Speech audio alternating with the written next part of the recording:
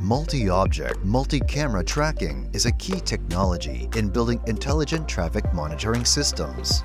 It is mainly used to detect and track specific objects and associate them in cross-camera.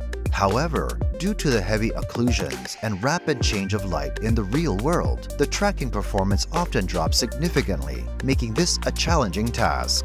In this technology, to overcome the aforementioned challenges, principal component analysis and independent component analysis were both utilized for post-processing to reduce the noise effect on object appearance features.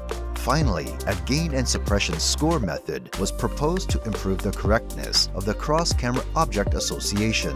Compared with other technologies, it can significantly reduce the number of model parameters by about 85% and achieve 2 times the effect of inference acceleration while maintaining the same accuracy.